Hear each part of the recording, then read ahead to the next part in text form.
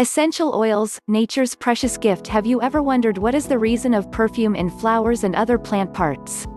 They are the essential oils. But in addition to the aromatic part, the essential oils also contain plant hormones and some other compounds. The essential oils are highly effective at very low concentrations. They have considerable effects on plants, animals as well as insects. The main reason of this is that the essential oils are very ancient compounds that were produced by the very ancient plants and have been produced ever since. The animals existed with the plants from the beginning.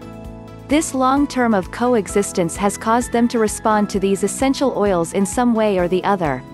The essential oils are extracted today by expression, steam distillation or solvent extraction. The last process of essential oil extraction, however, kills some of their therapeutic and other values. This renders them less effective. These solvent-extracted essential oils are available in the market at a low cost. However, they are less effective and therefore less advisable.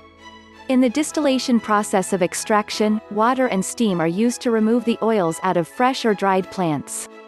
Solvent extraction uses the use of a solvent like alcohol to extract the essential oils. Essential oils have been mentioned in the very ancient literature. These oils were used in the days long back in the Egyptian civilization. They were also being used in the ancient India, Rome, etc. The essential oils were generally used as a source of perfume in the ancient days. The Egyptians had big machines for extracting the essential oils. As they were used in various other purposes and were dear to afford, the essential oils were also called as precious oils in the ancient days.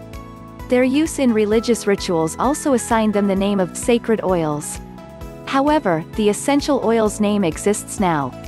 The therapeutic value of essential oils is admirable. In the contemporary period, they have been used first by a French chemist in treatment. This kind of treatment was coined the term aromatherapy. The aromatherapy is used even today, since most of the essential oils affect in a much pleasant way on human health. Being natural, they don't generally cause a side effect. However, some may have adverse effects. The essential oils can help in the cure of anxiety, depression, fatigue, memory problems, headaches, insomnia, etc. They sometimes show an unbelievably fast action. This is because they can easily enter through the skin and even through the cell membranes into the cells. One of the most important uses of some essential oils is that they improve the body immunity. To know more about essential oils, please visit us directly.